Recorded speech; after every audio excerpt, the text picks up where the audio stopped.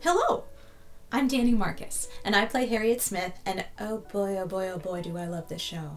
I love this show so much that I've been doing it for 12 years, and counting. A girl can hope. So Paul Gordon asked me if I would tell you all the story of Emma from my perspective. And when Paul Gordon asks you to do a thing, people, you just do it. So, allow me to take you back. It's 2006 at the TheaterWorks Silicon Valley New Works Festival. Oh, and just so you know, this festival has great significance for me. It was there that I met the love of my life, who, incidentally, is filming this video. You can't see him, but he's very handsome. And it was there that I did the first workshop of Paul Gordon's Emma. It was a theater actor's dream. I mean, just imagine you're in the delivery room for the birth of this newborn baby musical called Emma.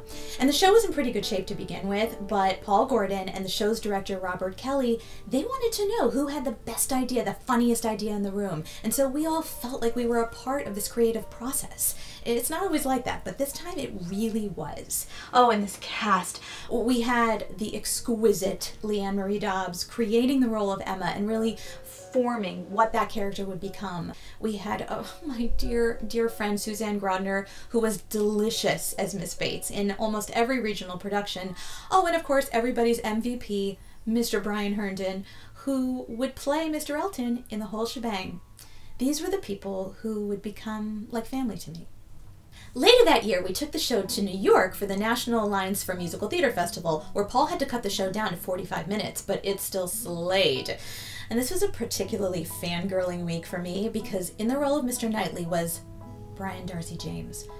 I only got to work with him for 1 week, but henceforth I was to refer to him as Boyfriend Darcy... Brian Darcy James. Brian Darcy James. In 2007, TheaterWorks presented the world premiere production of Emma.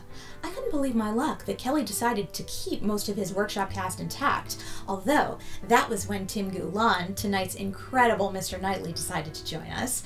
And we also had as our musical director the amazing Billy Libertor. It was time to roll up our sleeves and get to work.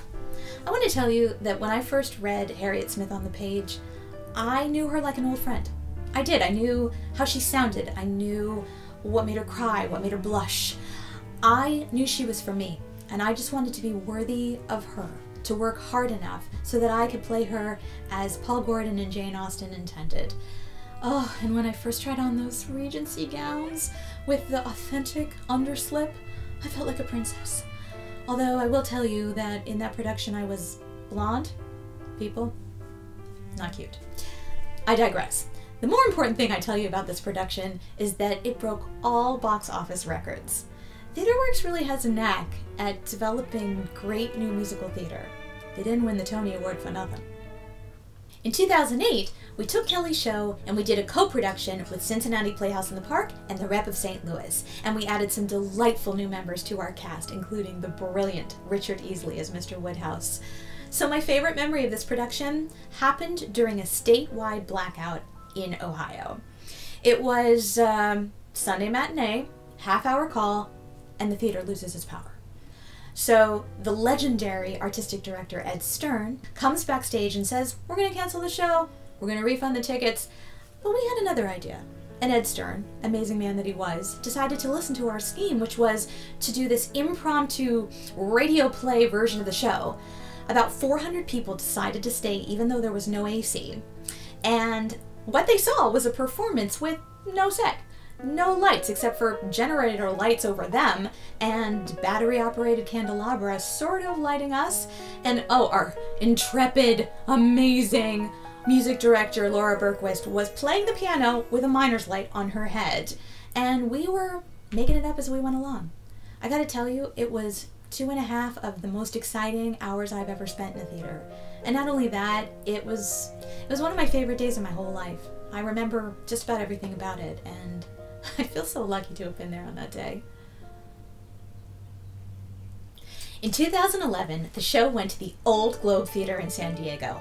Ugh, what a production.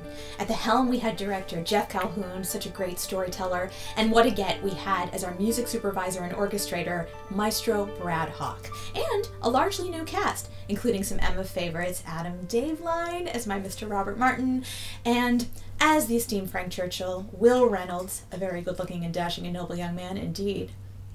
But our leading lady, Patty Murin. Boy, were we blessed to have her for this production. She was hilarious, charming, and so lovable in a role that even Jane Austen said was not always so easy to love. Oh, and this was the kind of set that made an audience gasp aloud and was like a playground for the actors to work on. Truthfully, I never wanted this production to close. And maybe that was in part because in this production, I was brunette. Dreams can come true after all. In 2012, we had a lovely production with Arizona Theater Company with yet another leading lady, the sly, stunning, and sassy Annalisa Vanderpool. It just goes to show that this show always attracts the best of people. And in 2015, the show was remounted in its birthplace, TheaterWorks. The show was back in the loving, formative hands of Robert Kelly, and it reunited its stars, Leanne Marie Dobbs and Tim Gulan. I would tell you so much more about it, but it's the one I wasn't in.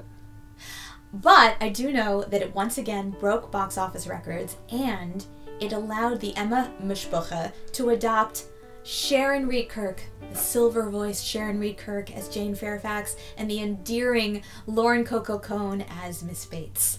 And that brings us to here, Emma, the hybrid of stage and film.